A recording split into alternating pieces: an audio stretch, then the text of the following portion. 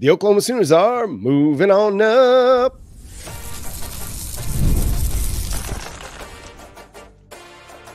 You are Locked On Sooners, your daily podcast on the Oklahoma Sooners. Part of the Locked On Podcast Network, your team every day. What's up, Sooner Nation? Welcome to Locked On Sooners, and thank you for making Locked On Sooners your first listen every single day. Shout out to all the everydayers. Today's episode is brought to you by FanDuel. Now through September 22nd, all FanDuel customers can bet $5 and get a 3-week free trial of NFL Sunday Ticket from YouTube and YouTube TV. Visit FanDuel.com to get started. Also, with the Oklahoma Sooners playing on SEC Network this week, if you don't have that, you might want to look into YouTube TV because SEC Network is on YouTube TV, and you get all the great content that comes from over there as well. You get to watch Dari Noka, you get to watch Paul Feinbaum, all kinds of great shows and content over on SEC Network. This is not an SEC Network plug. I've just been a YouTube TV guy for a long time. Same. So if you're looking for a way to watch the game, that might be your way. You can probably get a free trial for this week and see how you like it. Anywho, welcome to Locked On Sooners. That's Jay Smith. I'm John Williams, and thanks so much to Jay for covering for me in the last couple of 2 episodes in the last week or so. Sickness just rolling through the house, dealing with COVID, but we're making it work. And the Oklahoma Sooners are making it work too. Got that 51-3 win over Temple on Friday night and moving up in the AP and USLBM coaches poll. Let's start with the coaches poll because this is where they made the biggest jump. They moved from number 16 all the way up to number 13 in the nation, taking spots as A&M dropped back, as Clemson drops back, as Florida State drops back. The Oklahoma Sooners get a big jump there, Jay. Yeah, we got a lot of love there, and even with AP and as well as even ESPN's Football Power Index, which is pretty interesting. Talk about that in a minute, but it's good to see that we got a little bit of recognition, right? USC flew up 9 spots right underneath us at 14, with Tennessee right above. So we've got 1, 2, 3, 4, 5 teams ahead of us that we still have to play. So we have to see how they look this coming season to determine if, they'll be at that point when we play them. But as of right now, us and Tennessee are neck and neck. Yeah, and Oklahoma moved up just 1 spot in the AP poll, still sitting 1 spot behind Tennessee, who had a big win over the weekend as well. This is going to be a big matchup. The Oklahoma Sooners and Tennessee Volunteers, that's going to be one that everybody has their eyes on September 21, because it'll be Oklahoma's first game in the SEC as like a conference game in the SEC. It'll be Jackson Arnold's first start against an SEC team. It'll be Nico Iamaleava's first start against an SEC team as well. So 2 former 5-star quarterbacks going at it. Josh Heupel's return. Some really, really good prospects on the Tennessee side of things. Some really talented players on Oklahoma side of things. That'll be really, really exciting as well.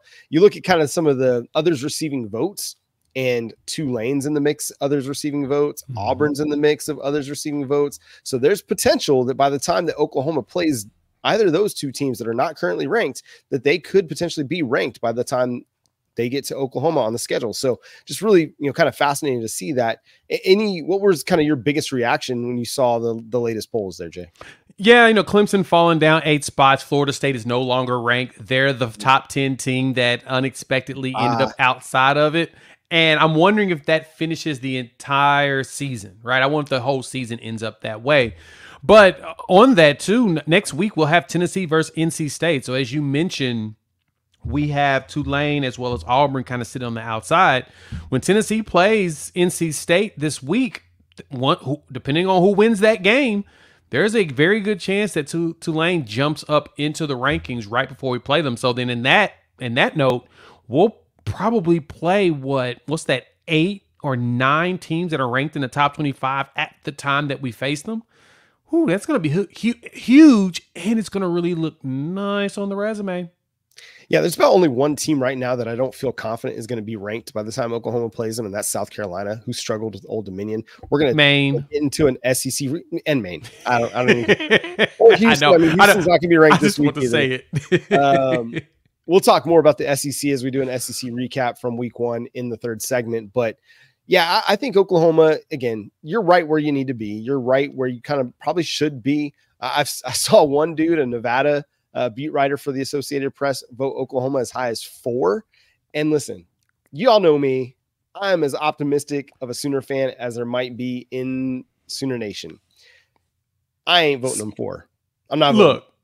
Look, I saw your post, and I posted underneath it a picture of Thanos. Hey, they called him a madman. You never know. Hey, if he comes through, I hope he's right. If he's spot on, how crazy would that be that he predicted it that early? Because he is the only one that has us in the top 10. And I thought that was quite fascinating when I went through and scrolled through all those names. Yeah, so, I mean, we could be sitting here at the end of the season being like, Thanos was right about, trying to wipe out half the population, or about Oklahoma being ranked number 4. Right. Sorry. That's an Avengers deep cut there. Sorry about that, everybody. This is a team that, I mean, they're really, really good defensively. How good they are offensively, I think we still don't quite know that yet. But I think we can feel pretty comfortable where they are as a defensive football team. And not just because of Temple, but because of what they did a year ago, what they added in the offseason, who they brought back, and the development that was noticeable in week 1 against Temple. So you're looking at a team that, I mean, is this going to be a defensive football team where you're not relying on your quarterback to throw the ball 40 times a game, where you're trying to play ball control offense and let your defense win you football games? Is that a possibility? I mean, I don't know, but as I think more about the way that the game played out the other day, I mean, that was like a Baltimore Ravens early 2000s type of a game plan where now I'm not going to sit here and compare Trent Dilfer to Jackson Arnold. Jackson Arnold's got a much, much higher ceiling, but what they were asking Jackson Arnold to do and not do in that game was very much hey, don't worry about it. Our defense has got us. We don't need you to overextend things or put the ball in harm's way. We got it. Right. And that was why you saw it as a scripted play, right? Like the play call was just to see what we look like in certain scenarios. I know some people don't like that, and that's fine. I mean, you don't have to like it because I didn't like it either. But at the same time, I'm just going to put it out there factually. BV said it was they didn't run all the scripts that they wanted to, and they wanted to take their time. And also only having it at the 50 most of the time kind of takes away some of the fun you really want to have, right? We like to see 70-yard touchdowns. 40s are okay, but 70s are so much funner. And so for us, I know that they have nothing but comfort with Jackson Arnold. That 47-yarder to Jalil Farouk, that was really good and spot on when he stepped up. Oh, it was money. So that tells me, okay, they know what they've got. It's Temple too, right? Do you really want to just overextend yourself against a team that you're going to blow out? Honestly, I kind of feel the same way about Houston this week. They're ranked right now in like 130th overall in efficiency. And John, I'm going to be honest, should we extend ourselves much in this game? I mean, I know they're going to open the playbook because they need to practice it, but do we really need to extend ourselves? Yeah, I don't know if they need to. I really don't think they need to. I thought of it the other day this way. I said, when you're playing your little brother in hoops and you can beat your little brother in hoops, what do? For me, I just was just jack threes. Like, toy him. Yeah. Just play, or you just post up and shoot hook shots or whatever. And I'm not a big guy. I'm only like 5'9", 5'10". So it's not like I had, this towering height over my little brother, but I was much better than him. And it was obvious on the basketball court. And so I would just kind of do whatever I wanted to. And some days it was like, didn't really want to try very hard. I didn't really want to pull out all my handles. I didn't really want to, pull out all my moves to the basket. And so I'd just sit outside and just jack threes, and some would go in and some wouldn't. But at the end of the day, I would win. Similar to you run some run plays. Some would work, some wouldn't. Some pass plays, some would work and some wouldn't against Temple. True. But at the end of the day, you won by 48 points. Right. And then I love that Jackson Arnold said that too. It's like, we won by 28. Who cares? Right. We got there. We got to the number we wanted to. We blew them out. We covered the spread. I mean, who truly cares? But what's funny too, John, adding to this, ESPN dropped their top 25. The Football Power Index basically came out for week 2 going into it.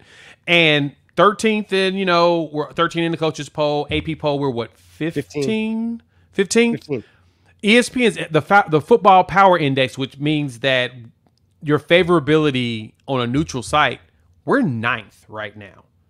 And it appears that in those games, the only teams ahead of us, Ole Miss, Tennessee, Texas, and Alabama that we play, the computers think we'd be a favorite against Missouri on a neutral site, LSU on a neutral site, Auburn on a neutral site.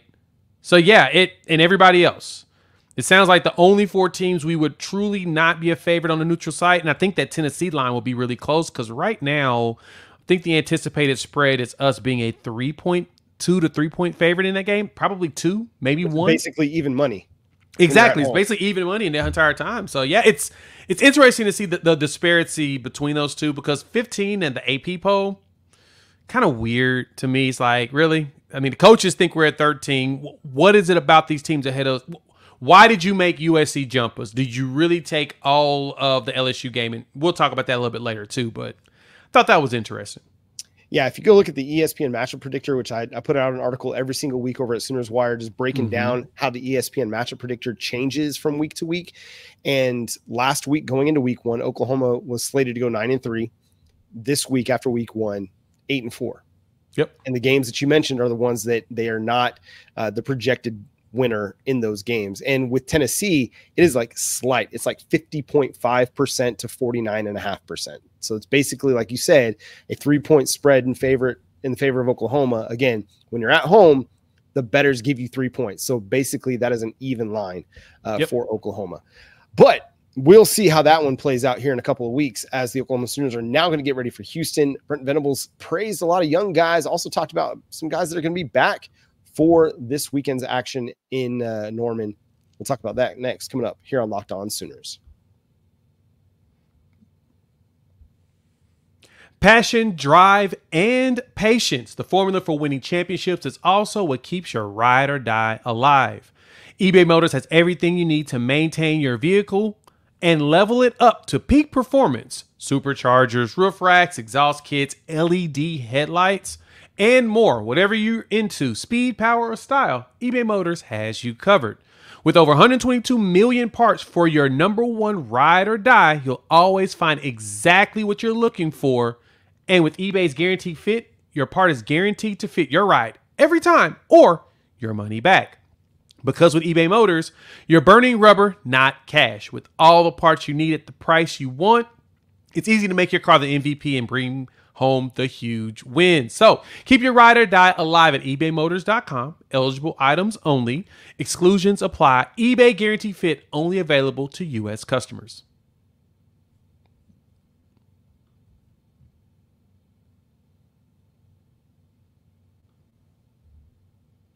Again, thank you for making Locked On Sooners your first listen every single day. Shout out to all the everydayers. Make sure you subscribe to the show wherever you get your podcast. Also, go check out the Locked On Sooners Insider Program, where we will chat with you about any questions you have about Oklahoma Sooners. You got mailbag questions you want us to answer here on the show, subscribe to the Locked On Sooners Insider Program by texting SEC 2024 to 405-817-6711 over at 405-817-6711 for the Locked On Sooners Insider Program. Now, Jay, Brent Venables had some high praise for some youngins on the roster. Oklahoma's relying on a lot of first-year players to be impactful for them in 2024. Jay, what did he have to say?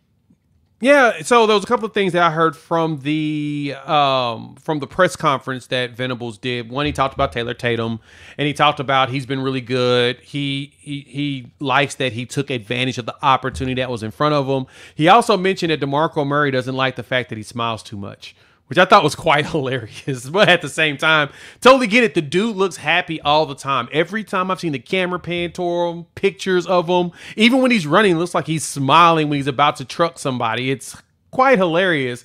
While at the same time, you know that he is definitely doing it. He's excited about the opportunities placed in front of him.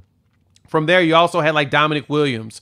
He talked about Dominic. He talked about Grayson Halton, even gave some updates on injuries, and we'll get in that in just a minute. But one thing he mentioned, he said, I love Dominic. Here's his quote. He likes to be coached. He's a very communicative, relational guy. He's going to ask you how your day is, how your family is, before you can ask him about his day and going and how his family is. He also loves to get the criticism, right? He wants you to tell him how he's performing, how he's doing. And John, when you think about that, how big is that to have a player like that that's one of your leaders on the defensive line? It's huge. As you're trying to kind of establish the standard, that's what they talk about all the time, right? Is the standard.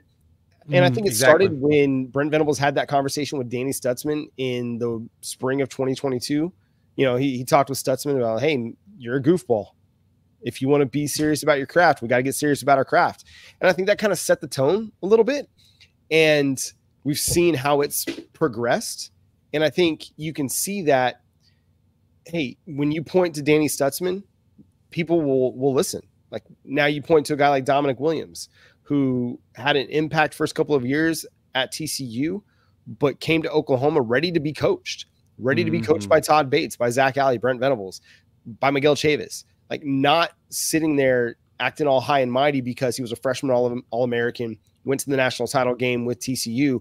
No, he was ready to continue to develop his craft so that he could go to the next level and be successful. And who better to do it under than Todd Bates and Brent Venables, who had Christian Wilkins and Dexter Lawrence and Gerald McCoy and Tommy Harris. Like these luminaries of college football at defensive tackle came through programs led by Brent Venables on defense. So Dominic Williams has the right attitude. I think you can say the same thing about a guy like Deion Burks, like he's doing for Rob's Ranch and the way that he's been able to raise money in such a short period of time to impact lives. Like it's the right kind of guy mentality. And Brent Venables has really been working to build a culture, and he's done it. He's established a culture that isn't a me first. It's not self-centered. It's team first. And it's even beyond the team. It's community focused. It's social awareness focused. Yeah. What these guys do in the off season by going out of the country and taking trips, like it's crazy that in such a short time that they could have the roster turnover that they've had, be a competitive football team, and have the right culture already in place.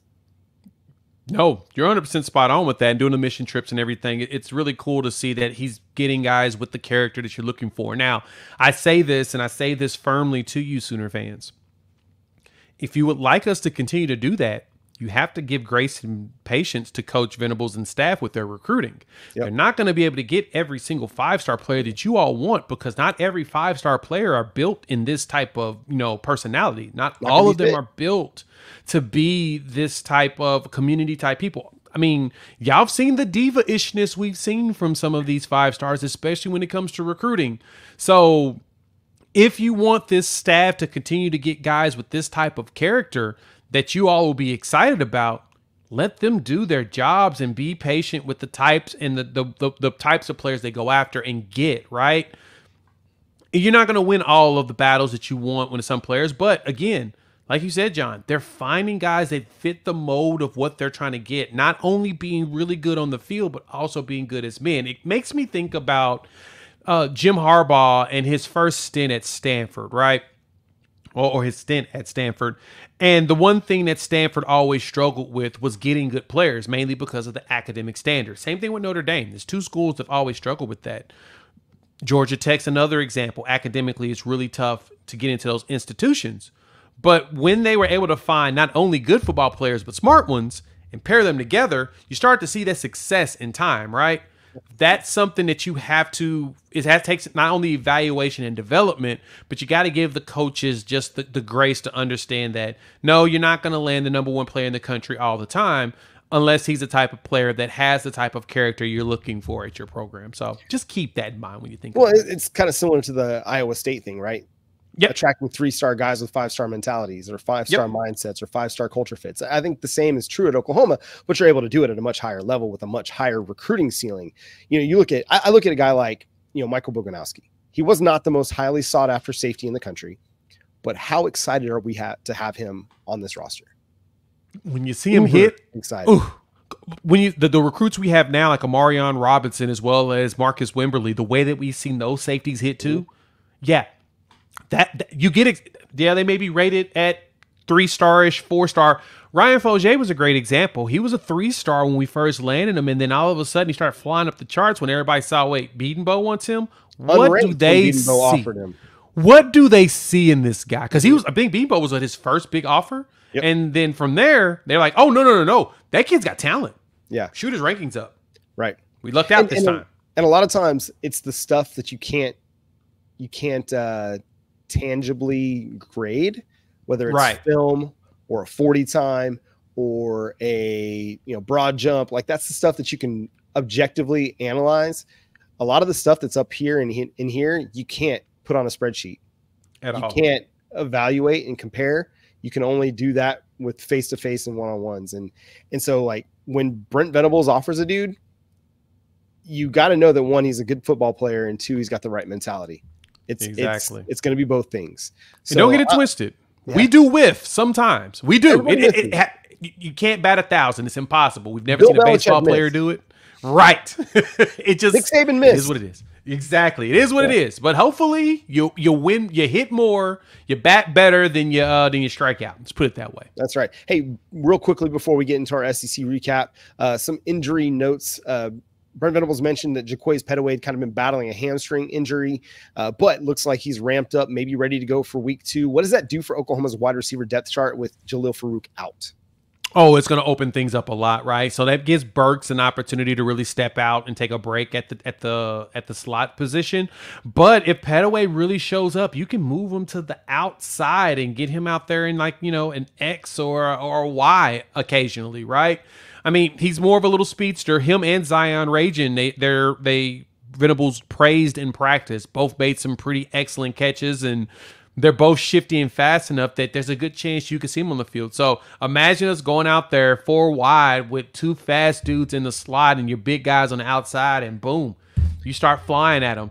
There's a good chance, man, in this game we may really show out in the pass game. And so I think that really helps the room, especially now you're getting more and more healthy, and you're going to start seeing some of the guys that don't have the name that we're used to yet, the household names. They're going to be having an opportunity to really shine, kind of like Tatum did when he got in the field at running back.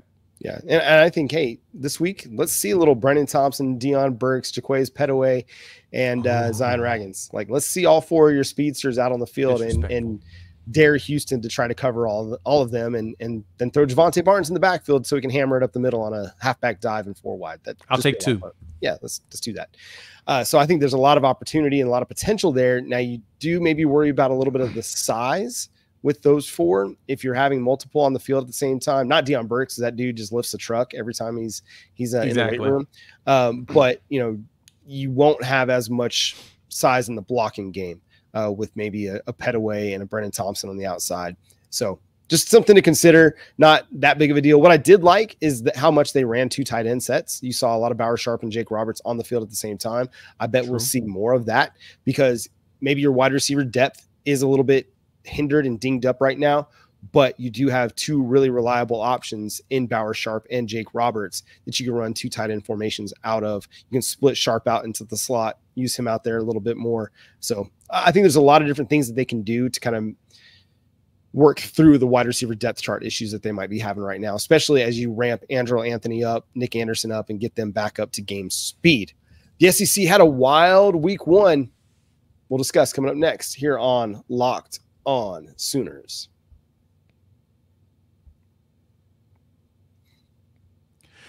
You've heard about it. You heard us talk a lot about FanDuel, America's #1 sports book. Well, we have something a little different for you this time.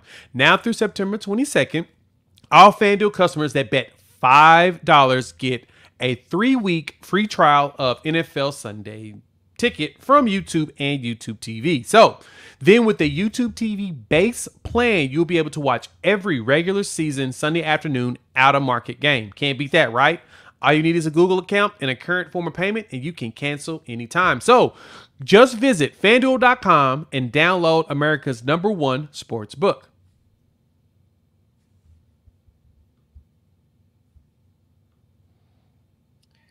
So the Oklahoma Sooners won 51-3. There are a lot of interesting matchups across the SEC. Let's start with the notable ones really here, Jay.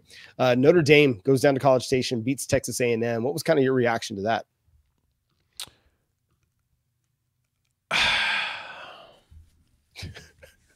Right. I don't know. John. How'd you feel about it? Well, one, I picked Notre Dame to beat Texas A&M, so I feel great about that. Made me a little bit of money. You did. You sure did. You were one of the people that picked Notre Dame. Yeah. And so you want to give me and Marcus Freeman 2.5 points? Please, I'll take that. I like Marcus Freeman. I think he's a really good coach. And yes, he's a young coach. And yes, he hasn't done everything perfectly. But the dude's a really, really good coach. It's going to do a lot of really good things at Notre Dame for a really long time. So that was just a good signature win for them. Look, man, I'm trying to figure out these people that kept telling me Connor Weigman was going to be good. And that's kind of where I'm just like, every time I think just, listen, I didn't think he'd have as bad of a game as he had. Like he was awful. Terrible. I didn't either. Because last season he had those moments where it stuck out. You're like, oh, okay. Then maybe so. No, he regressed quickly. Now, Granted, I will give props to Notre Dame because I've been hearing all in the offseason that their defense was going to be quite stout, right? I think Watts is back there in the secondary, considered one of the best DBs in the country in general. And so I was like, okay, they'll probably have a really good defense. Marcus Freeman is really good at that. He did well, in all of his stops. But geez Louise, it just felt like this was just... It felt like Texas A&M did not even watch film. And I love seeing Elko on the sideline cursing, run the ball. And it's like, what are we doing? What are we doing? Yeah, they missed Reuben Owens. Let's just put it that way. It's what it feels like. Well, what's crazy is, one, Mike Elko, don't you have a headset and can't you tell them to run the ball, or do you just not use headsets? I don't know. That was kind of my observation. He was wearing a headset. That's the funny part. I guess I don't know. I guess it wasn't related. You want them to run the ball. I don't know. Georgia was a 13.5 point favorite over Clemson in Atlanta and beat the Tigers by 31 points. We were talking before the show. Georgia is a team on a mission. I think they're going to go undefeated this year and win the national championship. Yeah, So to me, what this feels like for Oklahoma is that if my prediction of them going to the SEC championship game does hold true, our defense is going to have to really be stout and healthy if we're going to go up against this Georgia team, because Beck looked comfortable, fast, physical. And the funny thing is, Clemson did very good up until after half. That's when their offense forgot how to play football and Georgia's defense turned up. They turn up a notch. I mean, it was 6-0 at the half. So you're like, okay, this is going to be a good game. It may end up being like 20-13, and we're going to be, no. It's just Georgia turned on the afterburners, and Clemson did not have the depth to handle it. And just the attrition started getting them. They looked like they were tired, and it was just, they were getting picked apart. That to me is for Oklahoma. If we make it up there, we're going to have to be prepared to be able to go 3 deep and keep pressure not only on Beck, but not let those wide receivers cook us. Or the run game, because that run game was just destroying Clemson in the second half. So, yeah, they're looking like they're just going to walk right into the college football playoff bye week and not even look back. I think everyone in front of them is going to – hopefully – they steamroll everybody up until the last week of the season, and then they start feeling like down, and they start looking tired, and then we can just push them over the ledge in the SEC championship game. It'd be nice, but if they can make it to this, if they make it to the SEC title game undefeated, I don't think there's anybody in the SEC that's going to stop them. Anyway, I concur. Unless it's Oklahoma. USC LSU, the Sunday night game. We're not going chronologically here. We're going by like order of importance here. USC LSU, man, LSU had a chance. Inside the 15-yard line, under 2 minutes to play, 1st and 10. And, hey, they get a nice little chunk on first down, maybe 3-4 yards, and then just forgot what they were doing altogether. On second down, they try to run a little swing pass out to the running back, and Garrett Nussmeier just buries it into the ground. Like he looked like he was trying to spike the football. And then on third down, you get the procedural penalty. So you lose the down anyway, but then his answer to that was to not call the timeout, which he almost did, but just to throw it into double coverage and had no chance of coming down with it. John, it's more of the decision making in that game just felt bad, right? And I say that in this light. Why did they not kick a field goal on that first drive on 4th and goal? Why did they get greedy thinking that it would be okay to go ahead and just go for the touchdown on 4th down, and then they missed it? They kicked the field goal. This whole game is different. This whole game plays out into a different look, right?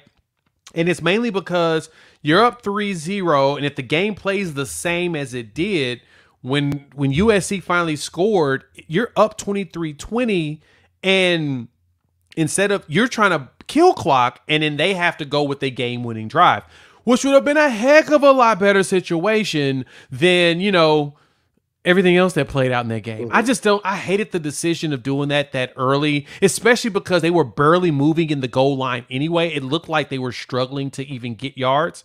Gotta say, Texas. Yeah, gotta say, it looked like Riley's got himself a little bit of a defense to start, right? Or LSU is just not as good as everybody's trying to predict them to be. Because I promise you, that offensive line did not look like a stone wall like I thought it was going to be. Yeah, listen, I'm going to give D'Anton Lynn some credit. I think the dude's a really good defensive coordinator, so I think there's a chance that USC could have a good defense. And we heard reports of this offseason, them taking strength and conditioning seriously and trying to bulk up a little bit. So if that's the case, maybe USC is who we saw on Sunday night. However, LSU, I don't think is going to be as good as, or at least I don't think they're as good right now as everybody expects them to be. I think by the end of the season, when Oklahoma plays them, they could be as good as the, a top 15 team in the nation by that point. But right now, I think they still got some things to work on. Some other notable game here, Florida, Miami. Okay. I tooted my horn early and I picked Notre Dame over A&M, but I also picked Florida to beat Miami. So I'm also going to punch myself in the gut on that one. Give me that one. I took Miami in that game. And yeah, I knew that Cam Ward was going to be a problem. And he was even more of a problem than I even predicted. He is good, right? To me, is when he's settled. Like I talked about him a lot when I did the Bleacher Report show, and we talked about Washington State. Every game I picked him because dude is just dynamic. Whenever he's not only in control, but he's got the talent around him, right? At a certain point, Washington State just didn't have the talent to keep up what they were doing. Miami's got that. They've got all the bodies that he need, and boy, was he showing out. He looked poised. He looked calm. He looked like no matter what Florida was going to try to do, he was just like, man, I'm good. He's going to be a problem in the ACC this season, and heck, if he keeps that up, they're winning the ACC because Florida State's already down in the dumper, and Clemson, they may not be able to handle him at all this season. Yeah, Miami might go undefeated this year. Yeah, they have a chance, but they might. Yeah, Cam Ward's really, really good. Mario Cristobal is a good recruiter. And so it was just a matter of time until he kind of had that thing up and running. It's just a matter of, making sure everything fit together. And it sounds like and seems like right now they've got the right guy at the helm with Cam Ward to lead the way. Virginia Tech, another one of my picks, and probably most 99% of the people in the country picked the Hokies to cover the spread against Vanderbilt. But Clark Leah, Diego Pavia, they got something cooking right now at Vanderbilt. That was a really, really, really good win for them. They're going to be in a pain in a lot of teams' side. They're going to be throwing in some sides this season in the SEC. Look, I know we love to bag on Vanderbilt. I mean, it's always been a running joke. But if they can get close to the James Franklin era where they're super physical and they've got a solid quarterback, they're going to be a problem in the SEC.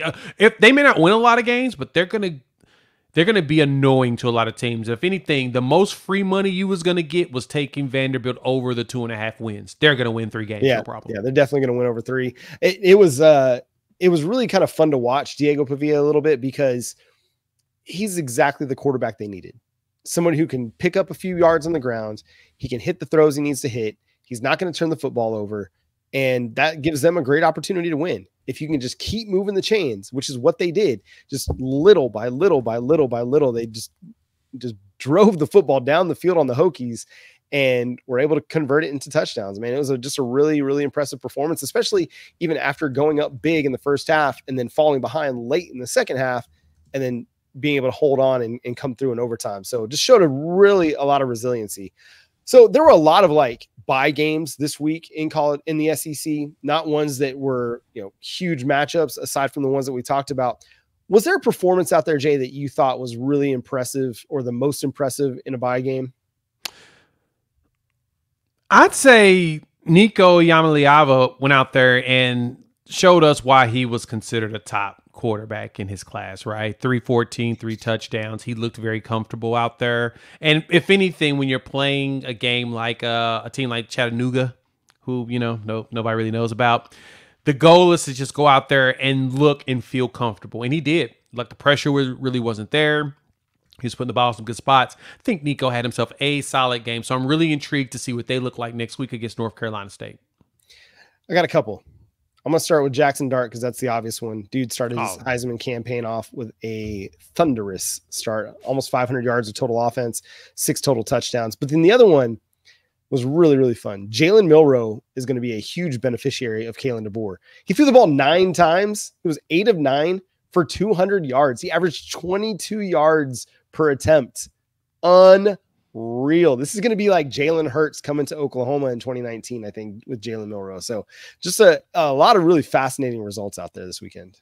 One more though, too. You got to give it to our old guy over there, Jeff Lebby in Mississippi State. Blake Shapen out there, 15 for 22. Right? He did not look like the Blake Shapen from Baylor. Right. I mean, 15 for 22, 47, 3 touchdowns. He kind of looked good. And he ran the ball 44 times for a tutty. For 44 yards for a tutty with 7 carries. They look a lot more interesting than I thought. That 65-yard touchdown to start the game was like, oh, okay, this is what we're doing. Okay. Well, and of Oklahoma note, Auburn beat Alabama A&M 73-3, and Peyton Thorne threw for 322 yards. So if you're expecting the Peyton Thorne from last year, maybe we're getting the Peyton Thorne from 3,000-yard passing at Michigan State.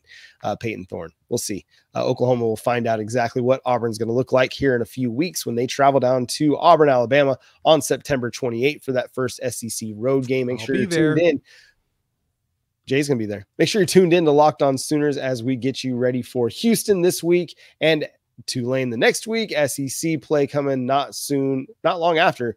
Subscribe to the show wherever you get your podcasts. We're free and available on all platforms and on YouTube. Hit that subscribe button and that notification bell to let you know when new episodes drop. Follow Jay at Unfair Sports, myself at John9Williams. The show is at Locked On Sooners on Twitter, Facebook, Instagram, TikTok, wherever you get your social media fix. But until next time, he's Jay Smith. I'm John Williams. We'll talk to you then. Boomer. Sooner.